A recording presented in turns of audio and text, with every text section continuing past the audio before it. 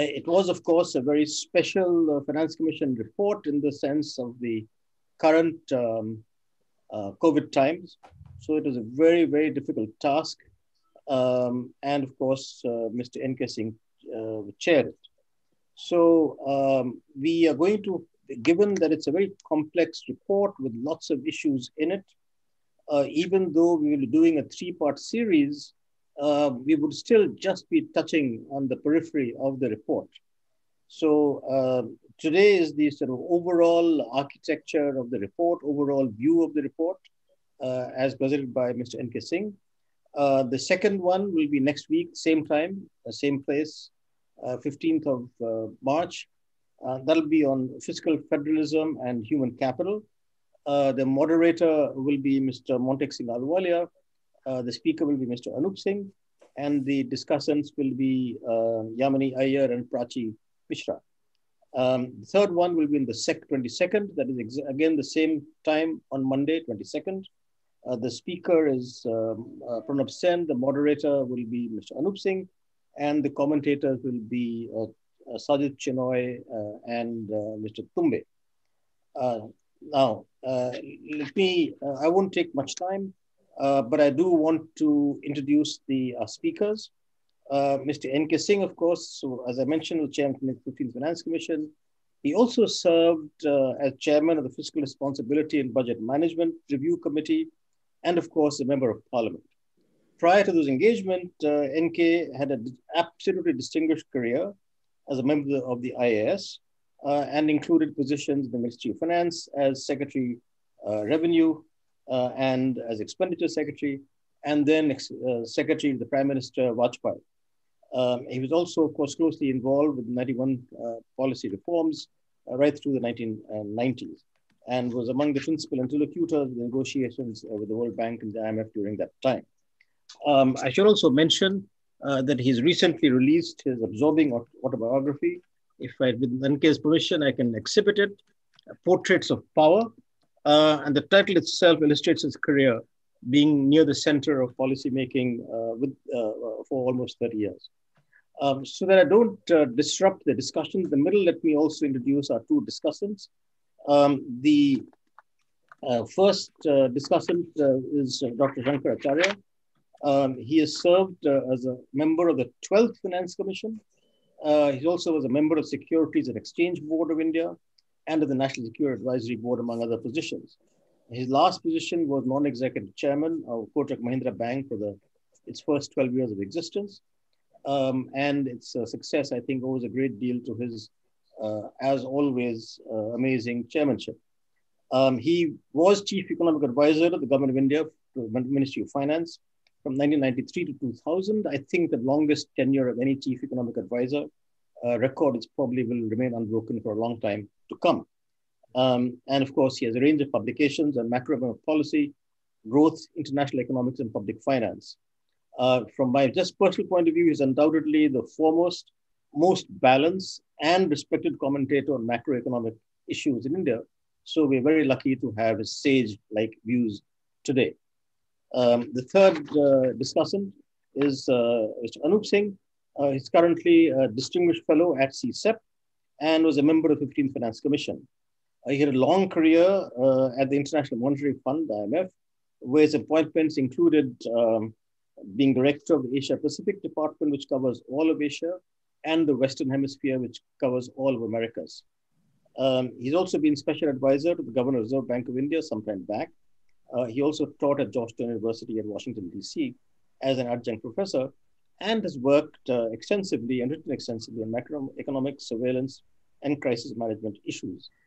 As director of the two departments in the IMF, and throughout his career at the IMF, he was among the key troubleshooters for almost 30 years of the IMF, and was instrumental in bringing macroeconomic stability and fiscal discipline in a host of countries. And is known for his hard-driving pressure on countries to reform when they get into crises. So I think the Finance Commission was lucky to have him, and we are certainly lucky to have him. So NK, may I request you to give your opening address? And if I may, I'll just put some few broad questions which you may or may not include in your address. First, what are the key challenges that you had the Finance Commission during this particularly difficult times? And in the light of many subsequent developments, one question is, has the role of the Finance Commission somehow got muted by ongoing developments? For instance, I found that your conclusion that the Indian tax GDP ratio is about 5% lower than what it should be is really striking, and that it has been rock solid for a decade. So that really leaves very little wiggle room for both horizontal and vertical distribution. So I assume that is among the key challenges that you had. Also, of course, the key challenges of Indian federalism. How has it actually worked in practice? And do we need constitutional and other changes? On fiscal issues, how do you see the emerging scenario on the symmetry between the center and the states? I'll leave it there and maybe ask you some more questions later. But of course, you're free to speak to give us a broad overview and the key findings and issues that you addressed in the Finance Commission report. Thank you, NK. Well, thank you very much, Rakesh. First and foremost, my profound gratitude to your organization, now the CSEP, under your distinguished leadership as the president of this organization, which has taken off from an already very credible start, given the fact that you have been able to, in a short period of time, galvanize some of the best minds to deliberate on issues which represent some of our important contemporary challenges. Also, Rakesh, my gratitude for having convened this three-part interaction through a webinar, which I'm sure would enhance the degree of understanding of the challenges and also the opportunities grasped and the opportunities missed by an unusual 15th Finance Commission, which we chose to call a Finance Commission in COVID times. And unusual also because unlike most finance commissions, with the exception of one, we have given an award for 6 years. For the first year, we have given for the year 2021. And thereafter, the report which we submitted represents 5 years from 21 to 26, which means that the next award will only begin to kick in the year 27. So as you pointed out, you have raised some very pertinent issues, which I will try to very briefly touch upon. I intend to, since you have separate sessions on the fiscal issues directly, I'd like to take this opportunity, with your permission, to speak on some of the more general issues, on the issues of the center-state relations, more importantly, the evolution of India's federalism. As we know that India is a union of states and not a confederation of states. It's a union which is indestructible, although the states are destructible and can change their contours. It has a written constitution which sets out this federation model. There are division of powers. Each state has a separate legislature. It has a separate judiciary, the High Court, and we really function in a bicameral framework. Many states do not have, of course, the upper house, but quite a few states continue to have their upper house. Some abolished it, but then revived it. But as far as the central government is concerned, both the Lok Sabha and the Rajya Sabha are permanent features of our legislative framework. I think that the origins of India's evolution of federalism owes its origin to the Government of India Act of 1919, which broadly laid down the revenue heads between the center and the states. This was an important thing. And then it was given a more tangible content in the Government of India Act of 1935, which talked of the sharing of center's resources for the first time, and also mentioned for the first time the entire issue of what is known as the grants in aid given by the Consolidated Fund of India as a charge on the Consolidated Fund of India for helping the states. Now, this provides, therefore, the basic federal structure of the union. So within this framework, as we go forward, there are 5 complex issues which we need to navigate. First, in the division of functions between the center and the states. This function, as we all know, is laid out in the 7th schedule of the Constitution, which lays down what the obligations of the center, what are the obligations of the state, and what are those in the concurrent list. Over a period of time, the concurrent list has got somewhat enlarged. For instance, by the 42nd Constitutional Amendment, forest and education got included in the concurrent list. In addition, Parliament has enacted standalone legislations in the area of food, the Food Security Act, in the area of employment, the Manrega Act, in the area of education, the Right to Free Education Act. And these standalone legislations, to some extent, also have a bearing on the working of what was originally designed to be the 7th schedule demarcating the functions between the center and the states. So to some extent, this has been further complicated by the use of Article 282 of the Constitution, under which, now currently I took the reckoning, there are 211 centrally sponsored schemes arranged under 29 umbrella schemes. Many of these are in areas which are in the domain of the states. As we go forward, I think that it is fundamental to the functioning of India's federal policy that we review the working of the 7th schedule in the light of the changing patterns of government, in the light of the fact that the government has become increasingly more and more presidential and less Westminster model. This is so in the center and the states. And in a certain sense, therefore, that has a huge bearing and impinges on the ways in which the Article 282 of the Constitution can be read with the 7th schedule.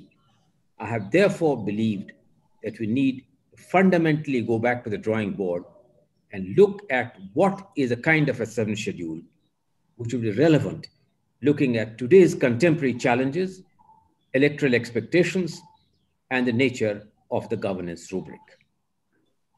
There's a second important challenge. Third important challenge, as I told you, the 7th schedule. The second, as I mentioned, the review of Article 282 of the Constitution.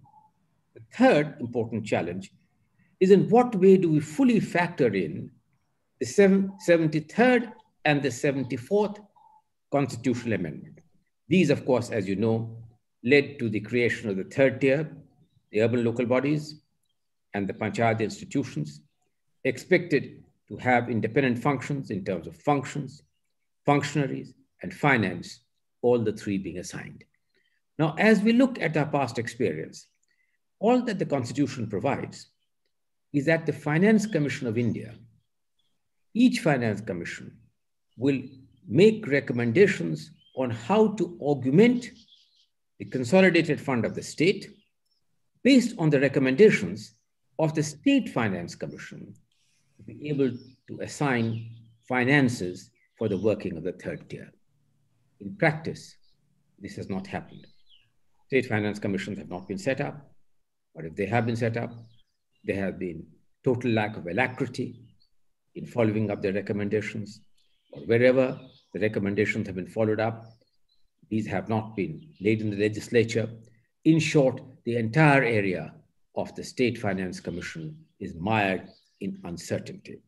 In the light of this, should the Finance Commission continue to assign large resources to the 3rd tier? We have, in order to obviate uncertainties and lack of predictability, put the states on notice, but we have not only assigned, we have substantially increased the amount of devolution to the 3rd tier from what was given by the 14th Finance Commission. We have done so within the framework of certain obligations which are cast. But is this a satisfactory arrangement? Shouldn't the states be expected to live up to what the Constitution expects them to live up, namely reactivate their state finance commissions? That's another important area, the working as we go forward of the 73rd and the 74th Constitutional Amendment. The fourth important area which I want to focus on, is the working of the GST Council. As we know, Part 12 of the Constitution assigns powers of taxation and assigns responsibilities on taxation to the states. However, the constitutional amendment which came about has really, to a very large extent, subsumed a lot of these taxation powers and the autonomy of the states in regard to their own sources of revenue within an overall fabric of the GST, which is to be shared between the center and the states. Now, whereas it is true that the GST Council has the representatives of the state, the finance ministers of each of the states, or sometimes the chief minister, are members of the GST Council, the fact remains that wherever we have gone, all the states, or several of the states certainly, have mentioned to the Finance Commission that our flexibility in regard to taxation has now been subsumed in the GST Council.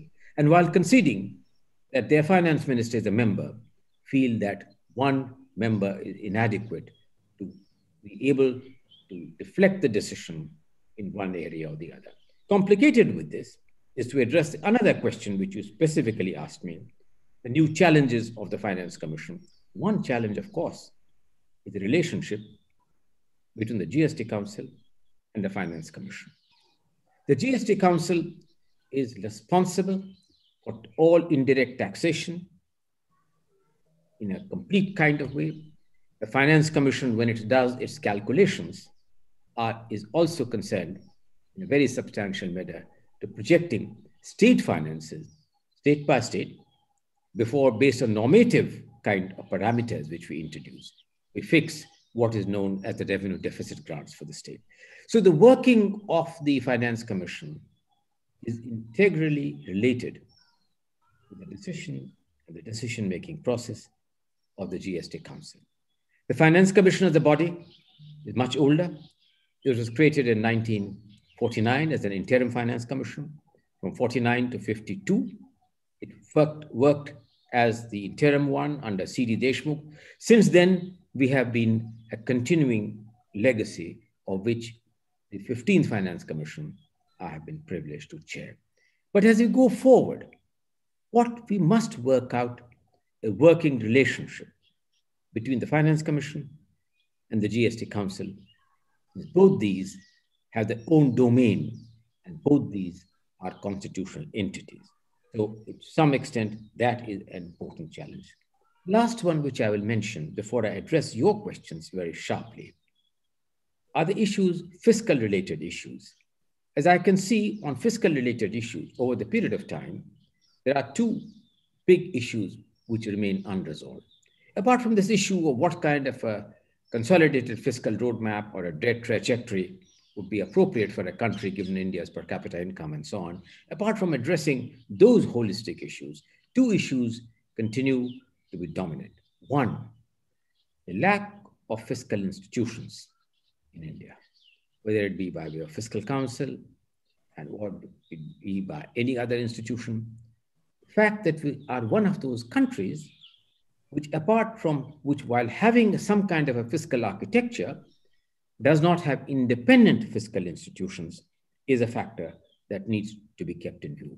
And incidentally, since the world in general, investors, rating agencies, and others focus not on the fiscal or the debt trajectory of the central government alone, but of the general government, which includes the central government and the states, will need to have an institutional framework which would cover both these as important partners. So this is one aspect I'd like to mention. One final aspect, asymmetry of powers between the center and the states. What is this asymmetry of power?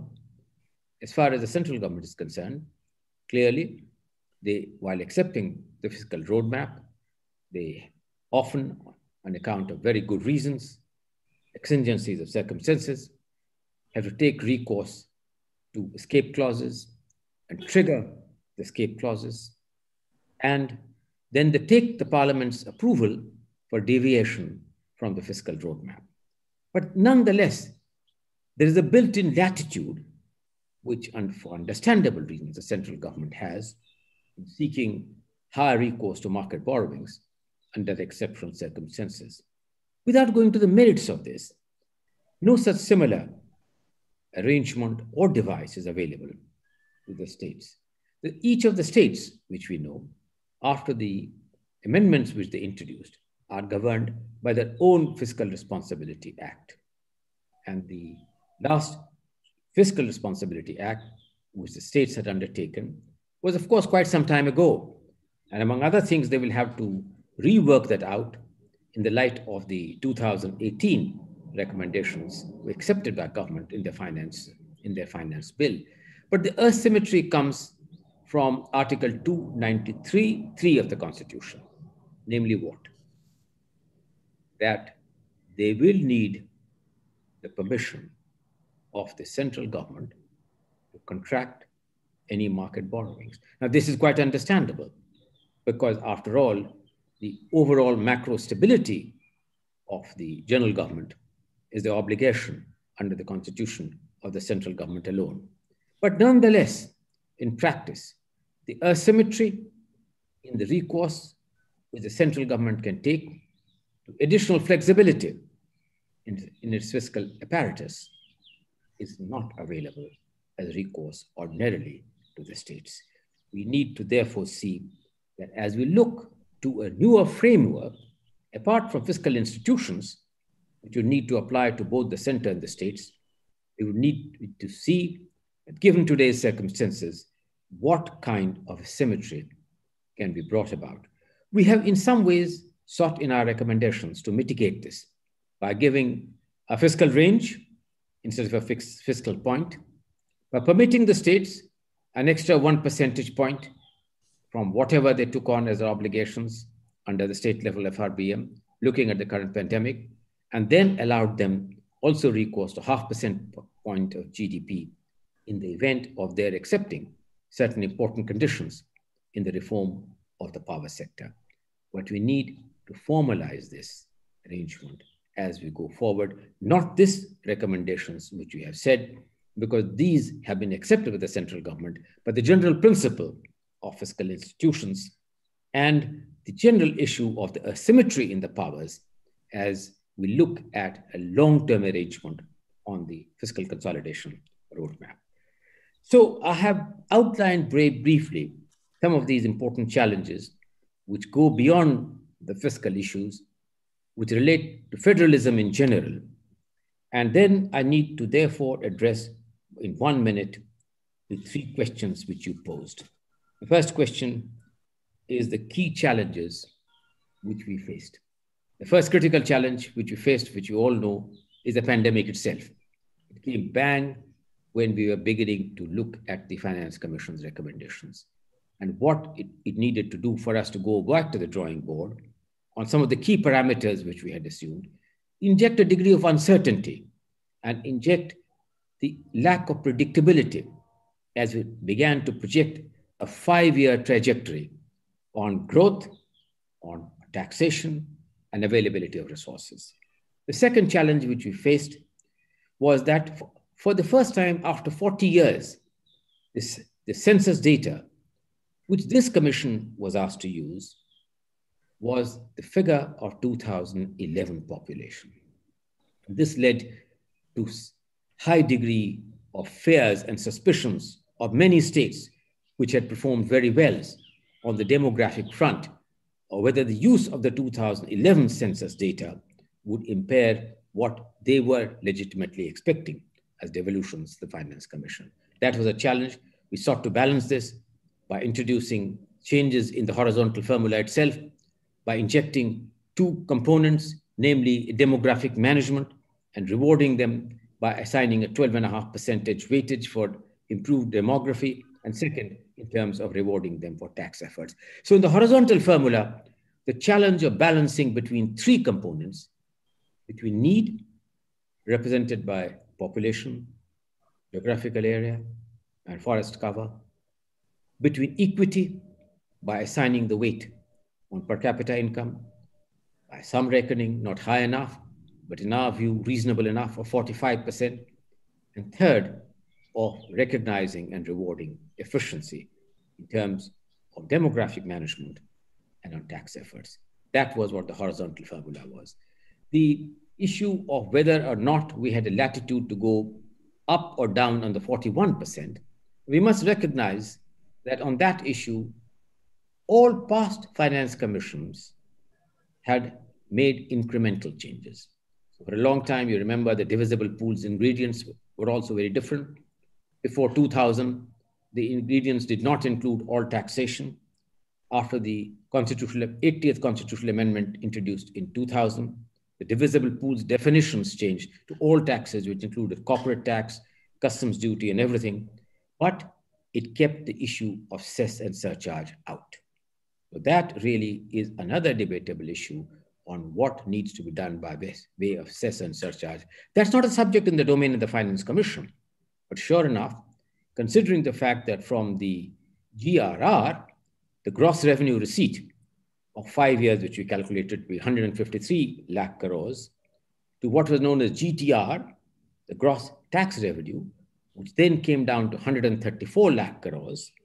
If you take out cess, surcharge, and cost of collection, the divisible pool came to only 103 lakh crores, which is what we looked at from the GTR, the gross tax. As we go forward, these will be one other important challenge. The 41% issue, as I told you, that each finance commission had made an incremental upward movement, excepting the 14th Finance Commission, which had placed it at 42%, which we felt in the interest of predictability, continuity, and eliminating uncertainty, we kept it at that level, just taking out 1% on account of the creation of Jammu and Kashmir into 2 union territories.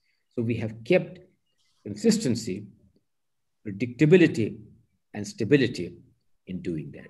We had the options of recalibrating it down. Partly the union government would have expected that. We had the option of increasing it in the upward direction, which was an important demand almost by all state governments. But in the interest of predictability and stability, we left it at the figure of 41 or 42%, which had been left by the 14th Finance Commission. Then finally, this was a complex commission. Rakesh, the president had chosen to assign terms of reference, which in many ways covered a much wider spectrum of issues than any other finance commission by way of monitorable performance criteria. And we were expected to give our opinion, which issues on which we have also addressed in our recommendations. The final feature, if I may mention, unlike any commission in the past, having examined the state's finances in some depth, as also the finances of each of the key ministries of the union government, we decided to have the report in 4 volumes. The first volume, which contains the main report. The second volume, which is the characteristic statistical companion.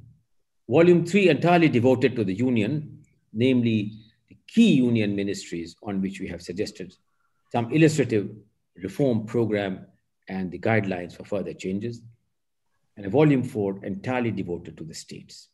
Each of the states have been subjected to very critical and in-depth financial analysis, and we have given a roadmap for the economic development process of each of the states, which are therefore differentiated in multiple ways.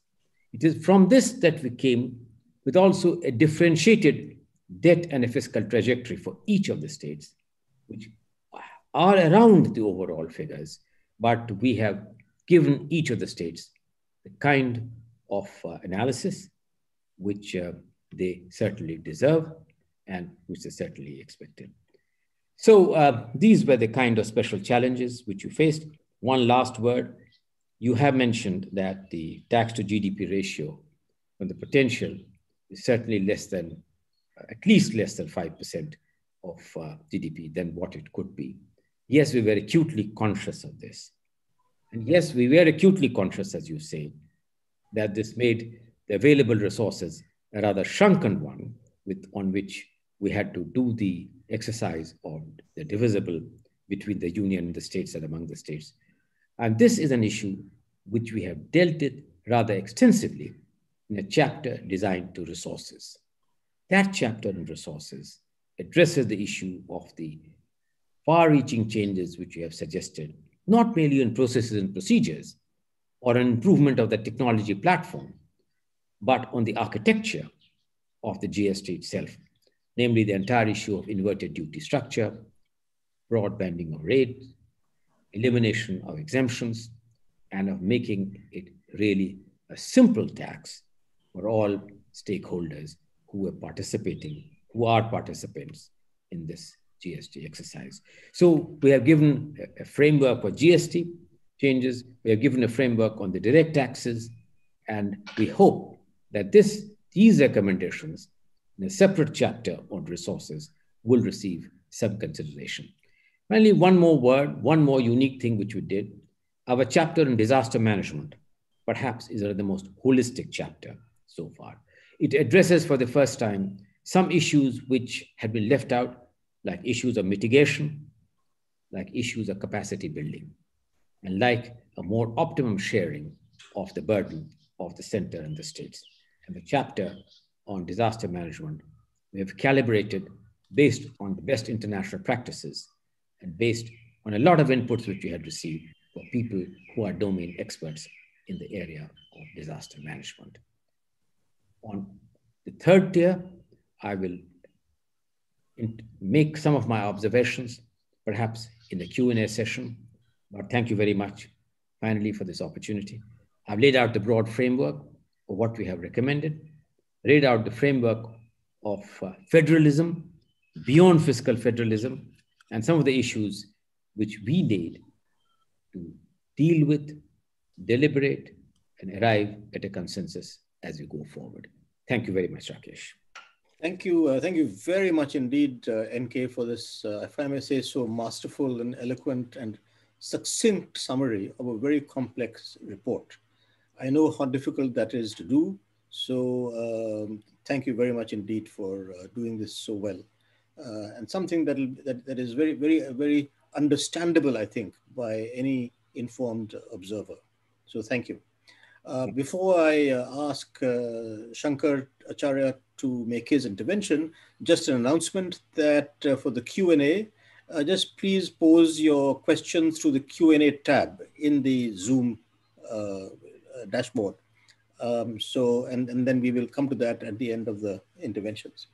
So Shankar, let me now just ask you once again to give you a few prompts. Of course, you're free to say whatever you like in response to NK's presentation and otherwise. But the first question is somewhat one that is common what I asked NK, which is to do with the stagnation in the tax GDP ratio. And connected with that, that given that the tax GDP ratio has not been buoyant, and also there seems to be very little indication of buoyancy in the coming years, how that affects how that has made the tax devolution issue more difficult with the increasing tax devolution from the center to the states since in the last many commissions. So what is a viable solution to this massive increase? And then, of course, that has led to the massive increase in cesses and surcharges, which also NK just referred to. And the number he gave, I think, if I remember correctly, it means almost like a 25 to 30% reduction in the divisible pool from the actual tax revenues of the center. Second, we really welcome NK mentioned towards the end, the recommendations on simplifying the GST and the need for reform of GST, both for restoring the tax GDP ratio of center and the states. The question is, how serious is the problem, what we mentioned, the states complaining about not having enough flexibility now because of the GST and not having enough power over their own revenues? And how is the introduction of GST affected the task of the finance commissions? And finally, third, this issue again, which NK referred to, is the increase in grants to local governments. And that has remained, in some sense, the Achilles heel of the Indian fiscal system. That we have just from some work that we have done at CSEP, it remains just about the lowest. Uh, uh, if you take third tier tax GDP ratio, is among the lowest in among even among emerging market countries. So your comments on that? Thank you, Rakesh. Well, first of all, thank you very much for inviting me to this panel and for your very, may I say, friendly introduction, especially of your last sentence description of me as a balanced commentator on Indian economic affairs. I must get my weighing balance in order. And I would also say that thanks for giving me this opportunity in a way to interact and interrogate the chairman of the 15th Finance Commission, an old friend, NK, and another old friend and a distinguished member of the commission, Anoop Singh. So that's, I really appreciate that. Sorry, let me just interrupt 1 second to say that both you, Shankar, and Anoop, don't hesitate to put some hard questions to NK, which I'll ask him to respond to. Okay, well. NK, note that, that I'm being invited to be tough. Okay. Well, first of all, NK, I must thank you for for writing a wonderful report. It is real education for me, and to some extent also a reminder to 8 or 9 years back when I served as a member of the 12th Finance Commission, headed by our good friend, Dr. Rangarajan. But I want to also emphasize for all those who are viewing, having been a little bit on the inside of finance commissions a long time ago, that I think your commission, NK, and Anoop and others, you had a specially daunting task in doing this. NK mentioned this, but I want to really say that's absolutely true. And this is, if you recall, I mean, even before COVID struck, COVID plus lockdown, I think, the economy was suddenly slowing rather sharply between 2017 end and 2019 end. And I mean, I won't go over the numbers, but that's well known.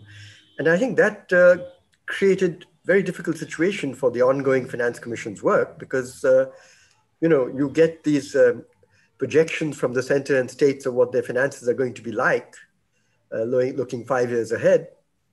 But as NK knows, if in the meantime, the entire growth trajectory of the economy has changed rather dramatically, then what has come to you from the governments constituting the federation, or the union rather, is not that meaningful as it should be.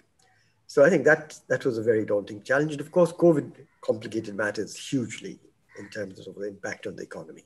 So I think that I have to give huge credit to you, NK, and Anoop and others on the commission for having risen to the challenge of these special hurdles that you had to contend with. Now, turning to, let me also say that tour d'horizon you just gave, NK, was really tremendous, especially for someone who's not necessarily schooled in fiscal federalism in the Indian context. It was really a marvelous educative talk. Turning to the questions, Rakesh, that you put to me, and they are sort of, in a sense, a little bit of cherry picking there. I'm not trying to cover the whole report, NK, so you have to forgive me for that. This issue of what's happened by way of the tax devolution ratio, as NK pointed out, that initially, for many years rather, it used to be increased, or let's say ever since, I think it was the 10th Finance Commission, which made it all shareable taxes, or the big ones, shareable by the same percentage. And since then, every successive commission, including ours of the 12th, changed it by 1 or 2 percentage points max. And that brought it up, I think, at the end of the 12th commission to about 32%, if memory serves me right. But then, or not 12th, but by the 13th, it came to about 32%. And then from 32, it jumped to 42 because of the award of the 14th Finance Commission. There were, I mean, I think the chairman of that commission too is a personal friend. I don't want to now say that what he did was wrong or anything. It's just that I think it kind of, particularly with the benefit of hindsight, it complicated the tax system set of issues enormously. In the following sense, that when you suddenly change the devolution percentage by 10 percentage points from 32 to 42, the central government is faced with an enormous challenge of how to kind of manage its business with after giving that order of increase in devolution.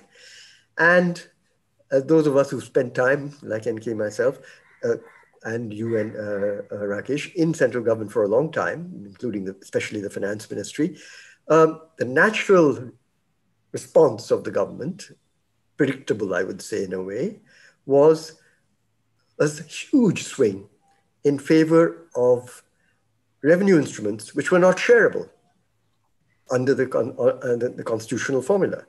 So that I think if you look at the trend by any ratio, what happened to the revenue from cesses and surcharges, which are not shareable under our constitutional formula, to any aggregate, whether gross tax revenue or gross revenues, current revenues, or GDP or whatever, that shot up in the last 5 years. Please correct me, NK, if I'm wrong, but I think you have a table somewhere in the main volume which points this out very clearly. It's not that it hadn't increased earlier, but it didn't ever increase by the kinds of amounts that we saw between, 2014 and 2019-20 or thereabouts. And I think that this had two consequences, in my view, which were perhaps not desirable. One, governments chose instruments which were not necessarily the right instruments for taxation. In other words, cesses and surcharges were often distortive. I mean, take just one example. I don't want to go through a whole lot. That in the personal and corporate income tax things, take the personal income tax, we talk about there being 3 slabs. But every time you put on a surcharge, essentially you get another slab. And that's what's happened over time. And it's happened in spades, I would argue, in the last 5 years because of this challenge that was posed to the central government by that jump in the tax devolution. And I think this has essentially created distortions, which I think are not good for the whole system. And I mean, my question, you asked me to ask a hard question to NK. Well, my hard question to NK is there a viable solution, given our constitution, given our various other non-constitutional traditions and so on, and given the legitimate needs of the center and the states? In other words, in your commission's recommendations, you have clearly, as you said, for reasons of stability, not chosen to say reverse part of that 10 percentage point increase at all, other than the 1% for reorganization of Kashmir. In other words, 42 equals 41 and it stays there, if I understand it correctly. Theoretically, you had, your commission had, if you like, possibility, theoretically, of going down to, I don't know, 36, 38% and say that, look, you've tried the other thing. It creates its own problems of these cesses and surcharges shooting up, distorting, and so on and so forth. Let's just do it the way we used to do, or rather a little less of the devolution ratio, and so forth. I fully empathize with the view which says, look, in a COVID year, where the states are being hit so hard, since they are the frontline spenders of our system, to do this is probably politically unthinkable. So I'm not saying that it could have been done this year. But I think the problem remains. And so looking ahead, my question to NK is, okay, the 15th Finance Commission was in a particular point in time and it couldn't do this sort of thing. But how else do we solve what I think is a genuine problem in the future? So that's my first sort of point and question. Second, as I mentioned, well, I haven't mentioned, but as NK pointed out, one of the things that this commission has done is that it gives a lot of weight to, in its discussion, analysis, and so forth, to the reform of the GST. And we have to remember, this is the first finance commission after the GST. GST did not exist in the previous 14 finance commissions. I think this commission is entirely right in, kind of saying the kinds of things it has said, because I think it's absolutely necessary to make the GST much more productive without being more distortive in the years ahead for two different sets of reasons. One, that the tax revenue, the tax to GDP ratio, both for the center and the states, is well below what it ought to be. And I think one of the reasons, not all, there are many other reasons, but one of the reasons is that the GST, in the way that it was finally implemented in 2017 in terms of the rate structure, in terms of the exemptions and various other practicalities, did not turn out to be revenue neutral in terms of the center and state taxes it replaced or subsumed, if you like. That's my understanding. And I think that's brought out by the numbers in the Commission's report as well. So that it compounded what was perhaps already a problem of the tax ratio not being high enough from a macro perspective for a country at India's stage of development. Secondly, I think there was a special problem from the point of view of federal fiscal relations, which arose because of this weakness or set of weaknesses of the GST, which is that in subsuming the taxes of the center and states into the GST, or replacing them, whatever is the correct word, the states lost their most productive tax, which in the earlier days used to be called the sales tax and then became called the state VAT. So all the sort of kind of lecturing that one does from the central's perspective of, look, improve your own revenues, performance.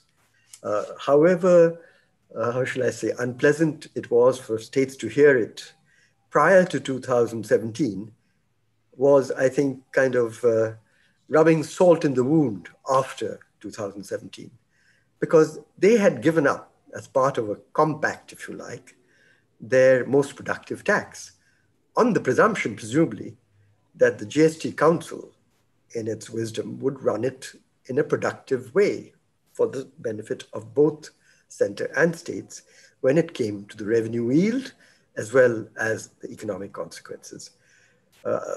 My view would be it hasn't run like that, unfortunately.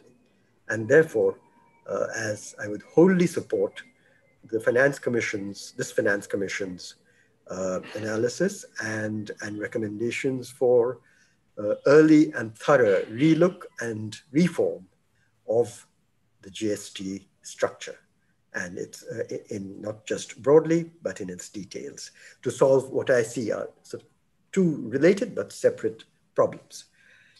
Shankar, just a couple of minutes more, if you... Sure, okay, very quickly. On the third point that you asked me, I think, which is on the local government transfers, I think pretty much all the transfers that I could see have gone up, not just in absolute terms, but as ratios. And my view is, particularly on the local government, I welcome that. I also note the high degree of conditionality, which normally one doesn't necessarily like.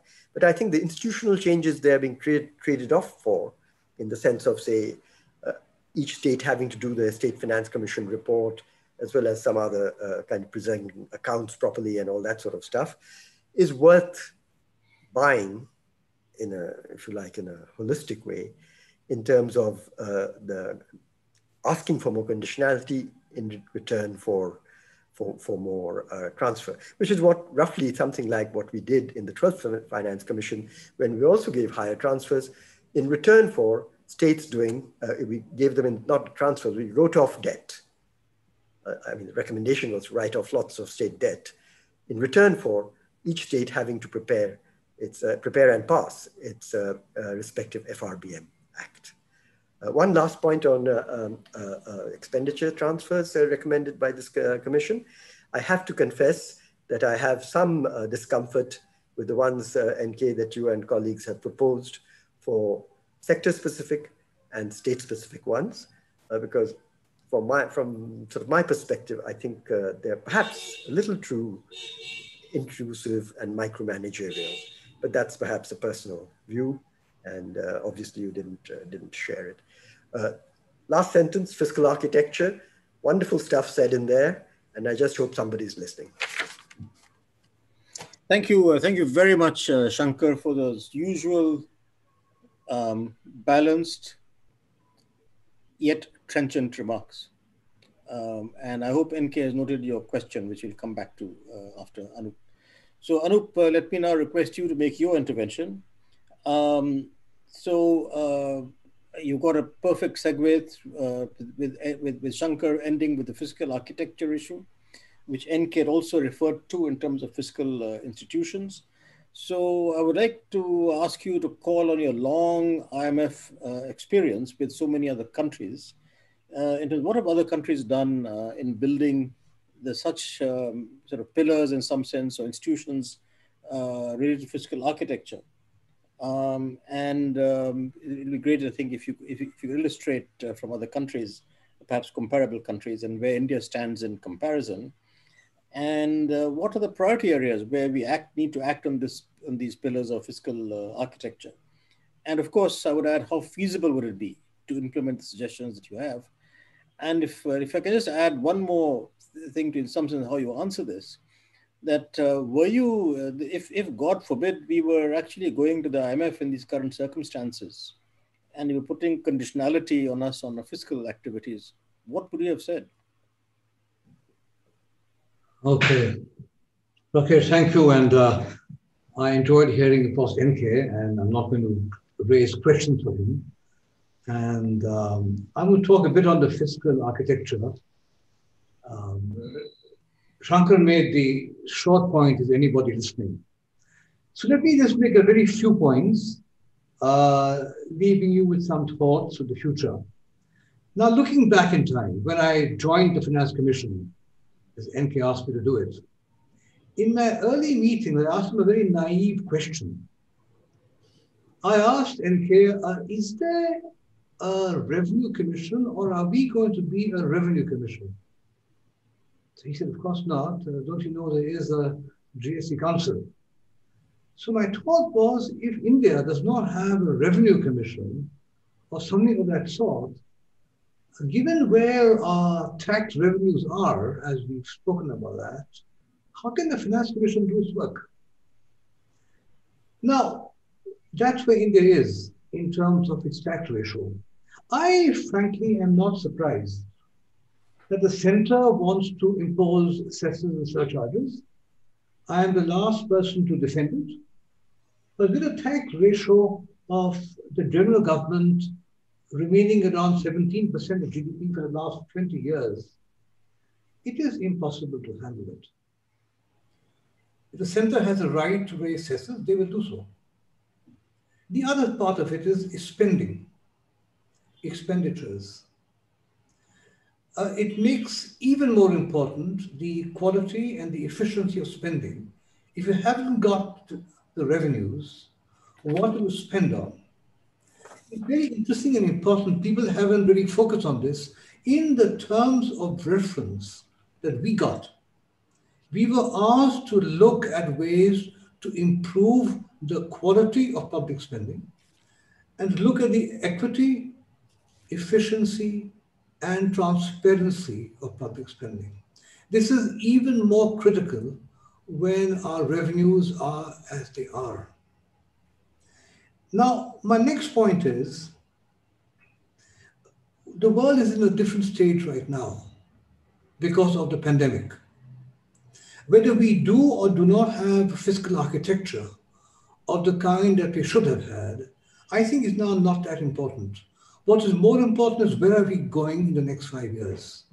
Even if we had had a fiscal architecture and the pillars, which we have not had beyond the FRBM, which NK was responsible for, we haven't gone beyond that, it would have to be redone now. Almost all major countries are now relooking at their fiscal architecture. The fact that we haven't had one, in some ways, is helpful. We can now start to look at the next 5 years. I would say, in my perspective of India's public finances, I'll make 2 points. It's not so much what our debt ratio will be 5 years from now. Of course, it's important. What is more important is the architecture that underlies it, and whether there are distortions in numbers, which mean you can't believe the numbers you have on spending and financing. What do I mean? I would say one of the most important events that have taken place recently is what the finance minister did in her budget. She openly brought online on the budget off-budget accounts. And I think she I think she kind of said, at least for food and certain subsidies, it will not happen again. It means that our deficit is not 3.5 or 4 or 3.6 or 4.3, it's actually 9. And it's partly because a lot of off-budget financing was responsible for spending not recognized. I think that is the first very important step forward to make that permanent for all spending. It's not just the financing of spending, it's also what you spend on.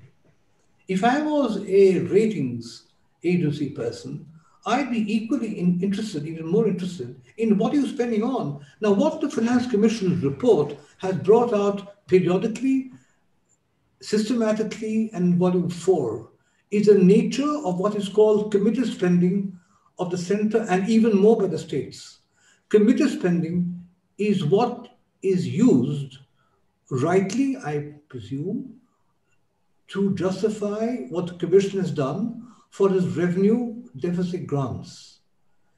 That committed spending is not building human capital, it's not capital expenditure, it's committed spending on interest and wages and pensions and things of that sort. So I would say any country needs an architecture that looks at the efficiency and the transparency of what is happening. I think an important step forward has been taken by the finance minister. It's been done for certain categories of spending. I presume it will be done for all. Secondly, it equally matters for expenditures. What I mean is, are there capital expenditures taking place and which are registered as capital expenditures, but which are not? They're making up for operating losses of the past, such as for railways. But even more important in the center are all the states of India. So I would say any country would need pillars of architecture, not just institutions such as we need, as NK said, the Fiscal Council, but rules on public financial management. So when you see an aggregate, you know what it is and what it defines. My final point is India has come a long way in its international financial standards. The RBI, like most central banks in the world, have committed to certain standards of financial stability. They are not going to change the number for the inflation target without telling you. They're not going to tell you the number for WPI if it's a CPI. They have a pretty set, internationally accepted set of financial standards. In any country, the government and the central bank have to work together. For the RBI to do its job, they need to know exactly what are the fiscal impulse, the fiscal stance of the general government of India, not just central government. Therefore, what I'm saying is the architecture needs to move forward. It needs to include the states. The process is very complicated because taking it forward means you need to have a process whereby all the stakeholders are going to be involved in looking at what kind of public financial architecture India needs. And I think we have to make use of the pandemic, recognizing many countries are doing this now. And this is the time for us to do it the next 1 to 2 years. So those are my only comments at this point. Thank you. Thank you very much, Anoop, for those very, again, bringing some international perspective and also a view on the fiscal architecture that is in some sense realistic and bringing out some of the very key issues that are governing our fiscal situation to do with committed expenditures, etc. And I will just add in that context that I must say that I've been somewhat taken aback, which I hadn't quite followed so closely, that interest payments now account for something like 45% of tax revenues.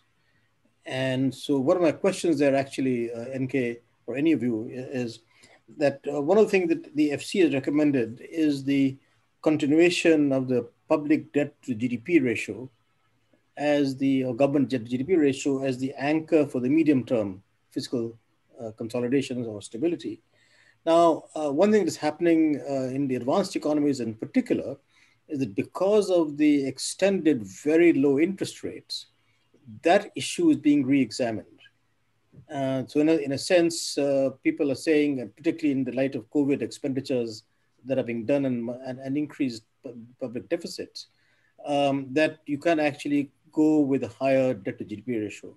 And the question in some sense is that in that context, will our interest rates also remain lower than before? Therefore, we can do something similar. And B, isn't interest payment to tax revenue a good metric for as an anchor for medium-term fiscal stability?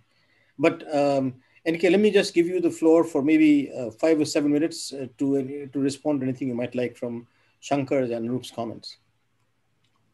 Well, thank you very much. Since I'm now speaking immediately after Shankar and Anoop has spoken, thanks, Shankar, for those very generous words about the 15th Finance Commission, which coming from a keen analytical person of your domain knowledge is indeed very, very heartwarming and welcome. Shankar, you have made some important points, some impossible ones to address. The first one on the issue of what were the options available, that while looking at the fact that cess and surcharge is something which is staring at our face, could we, in recognition of the inevitable reality that if a lot of the fiscal space of the central government had been foreclosed by the increase from 32 or 31, 32.5%, you're absolutely right, to 41, 42, recognizing that the central government was therefore provoked into increasing the incidence of cess and surcharge, and that if we had therefore chosen to shave it down in the area of, let us say, to 38, which would also have been huge quantum change from what it was 32.5 to 38. Would that have led to a decrease in the incidence of cess and surcharge? To some extent, this is a very hypothetical question and difficult to understand. But we had to take note of the fact that as the constitutional provision existed, there was no guarantee that in whatever manner we would have recalibrated it down, there was any guarantee that the cess and surcharge would have been recalibrated in a downward direction. Where, Shankar, you're absolutely dead right on the numbers and the target, is that cess and surcharge in 2011, 10-11, was 10.4% of the GTR. It increased dramatically to 19.9% in the BE of 2021. So in that 10-year period, it's virtually a doubling from 10.4 to close to 20. Of course, to some extent, the 20 is a bit of an optics because embedded in this is about 3 percentage point, which goes by way of compensation cess, GST compensation cess, whose gains are entirely available to the state. So if you recalibrate it for that number, and that will come to an end in July 21 of this year, when the 5-year guaranteed 14% comes to an end. The cess might stay for longer because of the legacy debt, but that's a separate issue.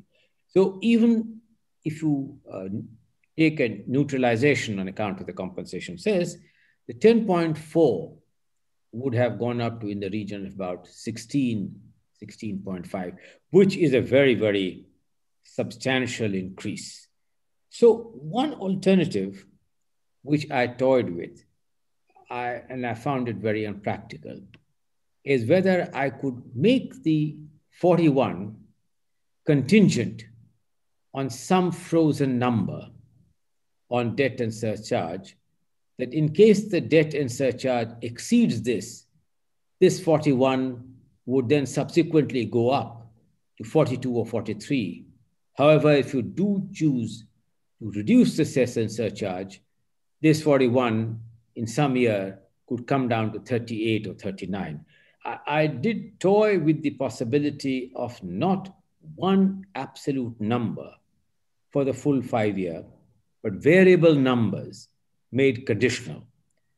Having considered the options, I found it rather complicated to be able to proceed on that trajectory.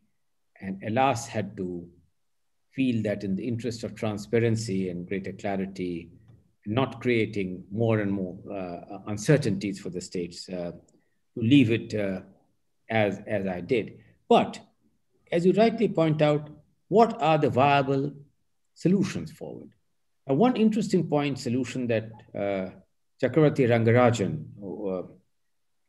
when he wrote in the piece on the Hindu, on the Finance Commission's recommendations, he said 41-42 is just right, but you should have a condition that the cess and surcharge should not exceed an X proportion of foreclosing the GTR.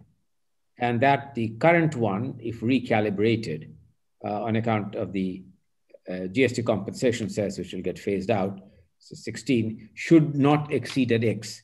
And that this could then be a frozen number and made contingent in some way in relation to debt and surcharge being a certain fixed proportion of the gross tax receipts. I don't know, we toyed with all this, but you have asked a very pointed question towards the end of your, what are the viable solutions? And you use the word viable solution. Well, I see no viable solution except a constitutional amendment. That in the 80th constitutional amendment, which enlarged the ingredients of the divisible pool, took off cess and surcharge from being reckoned toward that divisible pool.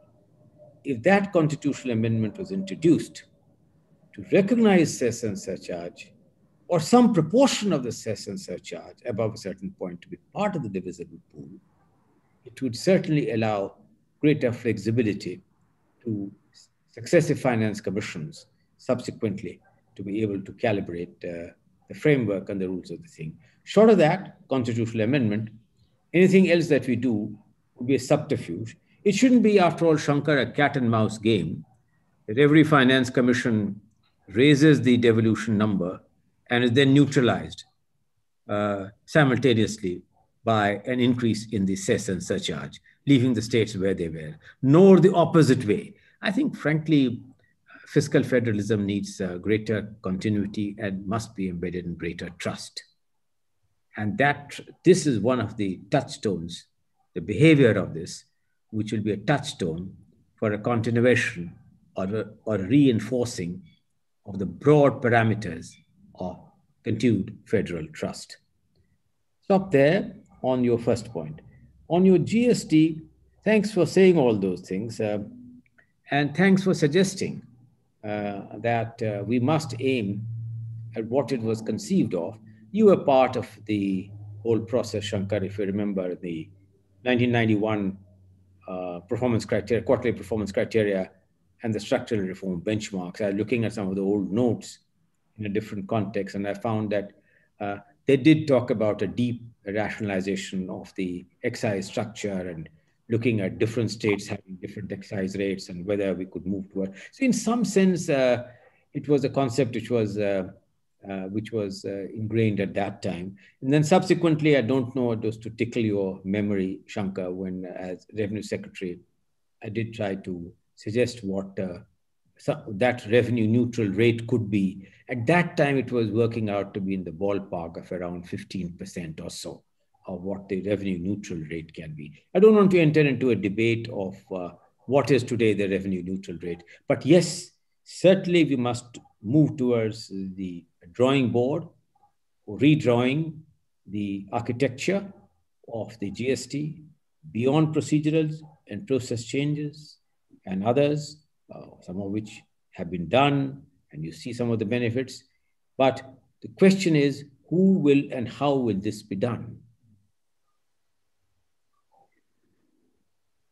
Obviously, we have to leave it to the GST Council.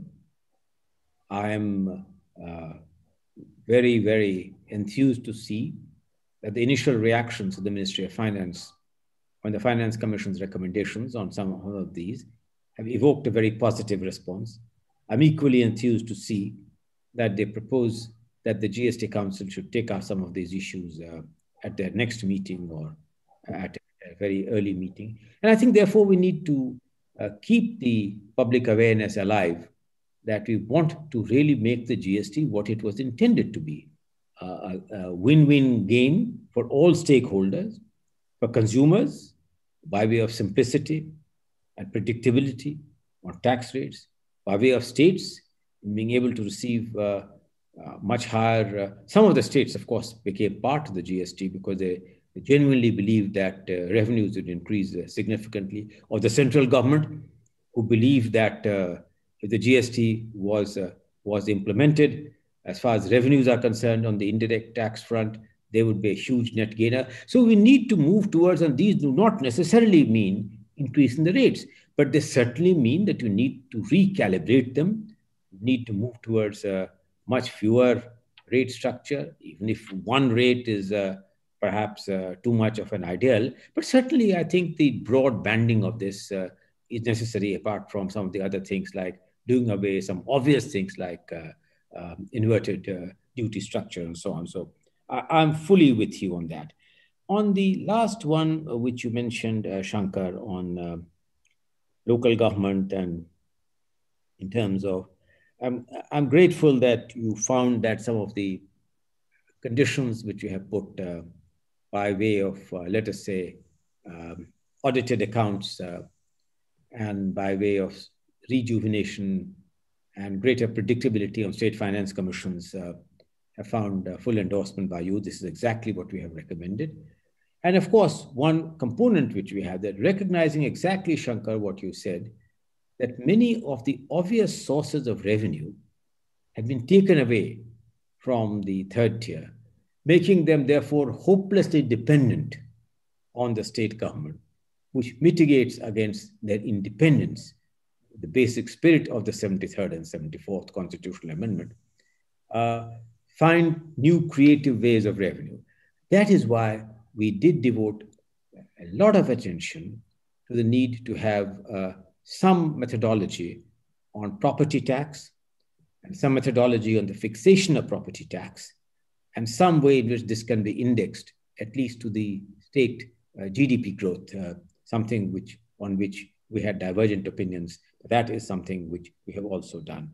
And in regard to the others, they are all, for instance, consistent with the important national priorities. We have, for the first time, done something, I don't know, Shankar, if you noticed that, recognizing and drawing lessons from the pandemic. This is for the first time that we have made a grant which was accepted by the government, 8,000 crores for incubation of new cities as part. I recognize that unless hardly new cities have come up in India. Only old cities have got more and more congested. And it takes a pandemic like that to remind that dispersal of people is necessary, both in terms of better air quality and in terms of better life quality, and dealing away from the sort of infectious things which happen in a pandemic. So that's also which you have done, and not the other priority. Your last issue on state-specific and sector-specific. I think that the jury is open, but let me put it, Shankar, another way to you.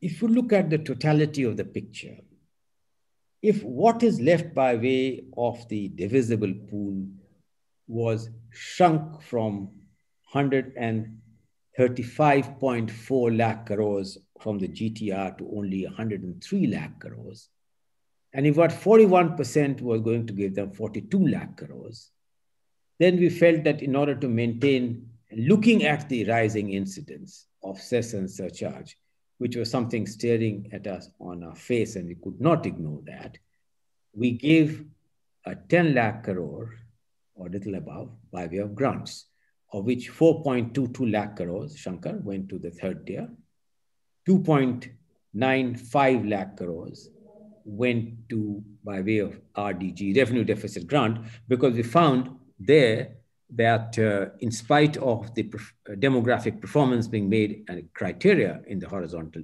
devolution, some of the states continued to have a huge problem in terms of meeting inescapable expenditure by way of the norms which we had fixed. And so 2.95 lakh crores, as you can see, some of the states which have benefited are not the obvious ones which look to be rather backward in terms of per capita income criteria, like it's Kerala, it's Andhra Pradesh, it's some of the other states of that kind, and some states which had legacy problems. Then you add to that the 4.2, the 2.9, the disaster management. What is really left by way of state-specific and by way of sector-specific is a small amount. On the sector-specific, it was addressing some important terms of reference. So if you look at the big number on the sector-specific, the bulk of it, which we have recommended, is for a continuation of the agricultural reforms, incentivizing states, which will get their property records and track, which will move towards a crop diversification, which will economize on the use of water, which will improve the quality of the crops in terms of higher protein yielding, encourage the use of agro exports outside, and discourage the imports of some of the stuff which can be grown in India, like pulses and oil seeds and so on and so forth. And so a large proportion of that has gone on that, 45,000 crore. 30,000 crore went to something which we felt was necessary, namely to the health sector, by way of incentivizing. So add the two together, that's the bulk of it. Out of that, what has gone to the states. Anyway, I should mention that what we gave to the third tier, 70,000 crores out of that, we have earmarked for the health sector, which is primary health centers, district hospitals, municipalities, infectious diseases ward, laboratory testing, and so on. And this 30,000 crore, which we had suggested, was an add-on. Now, none of this has been rejected, but what I believe is being done is to subsume them in larger, centrally sponsored scheme analysis, which is currently underway. I'll stop there on your comment on the sectoral state specific and turn for a minute to Anoop's some important points. Thank you for... Okay, before you start, let me just put the 2-3 questions that come from the audience, then you can answer both Anoop and those together. Sure, whatever. Before the time gets over, if you don't mind. Oh, I see. Okay, fine. So just 2-3 questions, a few questions have come up. One actually you've already answered. It's from a former colleague, Jagmohan Bajaj, where he said that he basically said that his chairman is right in saying that sharing cesses require constitutional amendment, but then he adds that advisory on the subject may have been helpful. So that's more like a comment more than a question, but basically thanks, Jagmohan, for sparing your time. It's always a pleasure to have you in any such. Who knows about many of these things better than you, Jagmohan? I'm a huge admirer of yours. Okay. And then there's another from another friend, Rajvardhan Kanoria. There's the old chestnut that we're talking about, low tax GDP ratio, basically raising the issue that is there a strong, he believes there's a strong case to bring agricultural income above a threshold into the tax net and giving really very high threshold, actually, 1 crore per annum. So the question is, A, whether it's feasible. I'm adding that question. And B, would that make much of a difference to the tax GDP ratio? And then we have another question from Admiral Girish Mitra, and he says that this was under the discussion of the 14th Finance Commission. Can there be anything the Finance Commission could do in terms of the quality of expenditure and resource allocation to limit expenditure by states on populist schemes? And finally, another panelist who is not, another attendee who's not given his name, considering the move towards a presidential mode of governance that you mentioned, NK, from the Westminster system, is this for the better? Well, let me put it this way. Let me first need to address Anoop's question, but I thought I'd just put them in so that you can give your final comments. Yeah. So thank you so much. Perhaps you'd like to give me 5 minutes to absolutely. it. Sure. So first, I think, Anoop, we were together. You speak the same language. The last chapter in the Commission's report addresses, in many ways, the issues which you have mentioned, Anoop. Exactly. What do we do in terms of the overall framework of rules of public financial management system. And we have all mentioned this together. We have signed off together. Hopefully, this will receive in the fullness of time.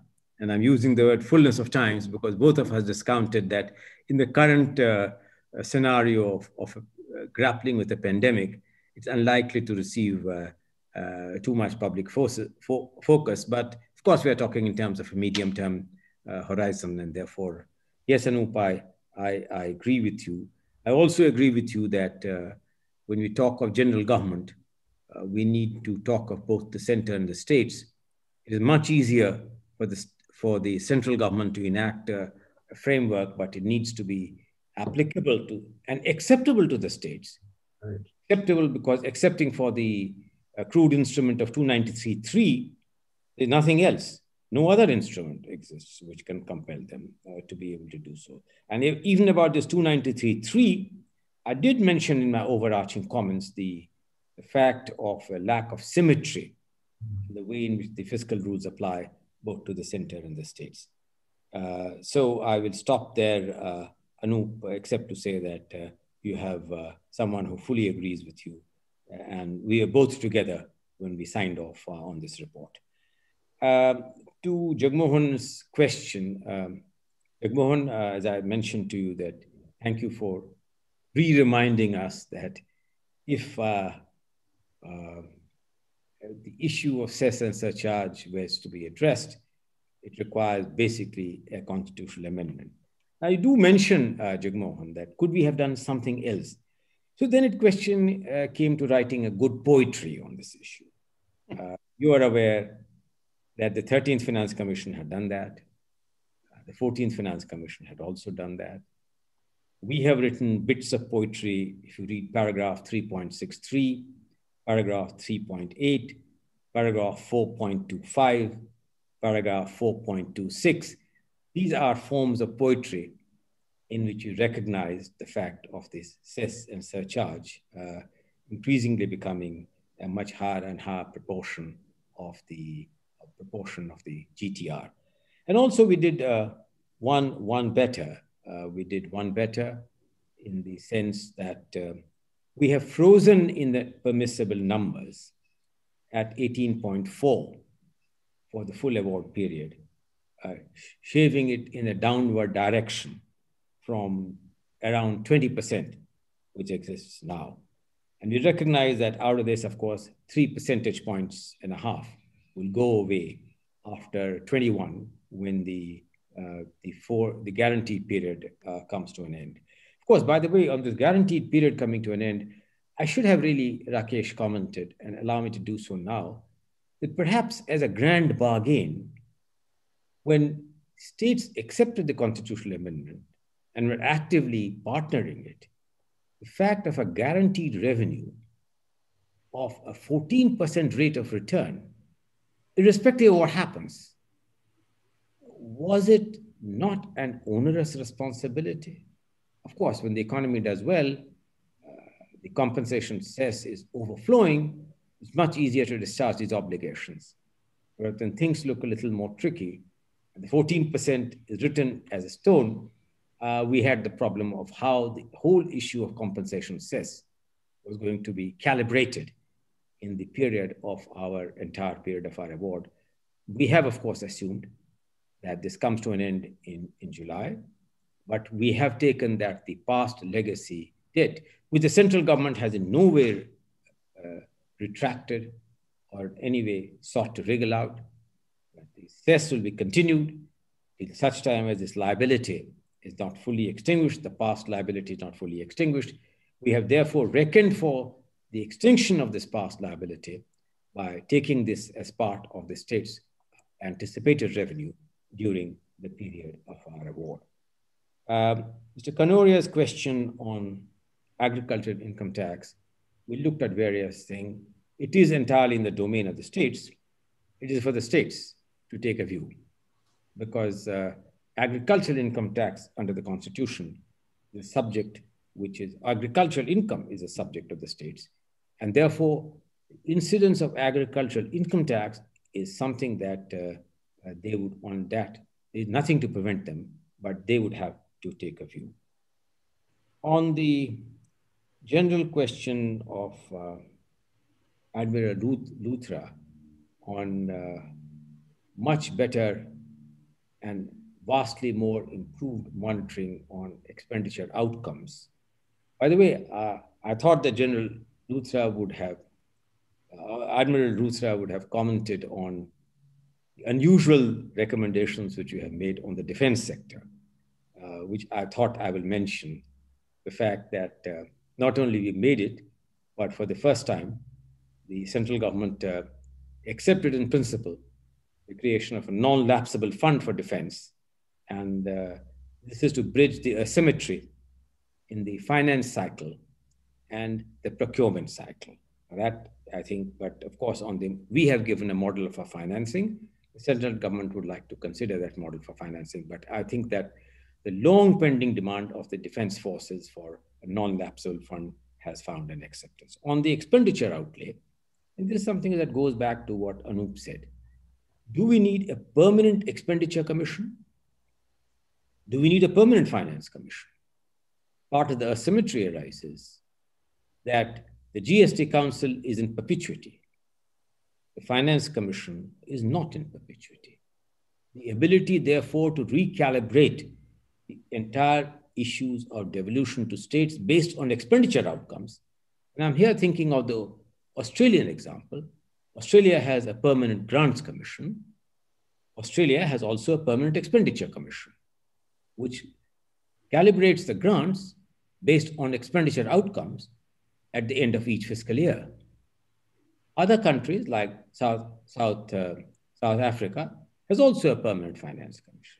We are a unique country in which under Article 280, this is a commission which is to be set up by the president every 5 years. That's all that it says, and is silent on the rest. Of course, it lays down what this commission is supposed to do.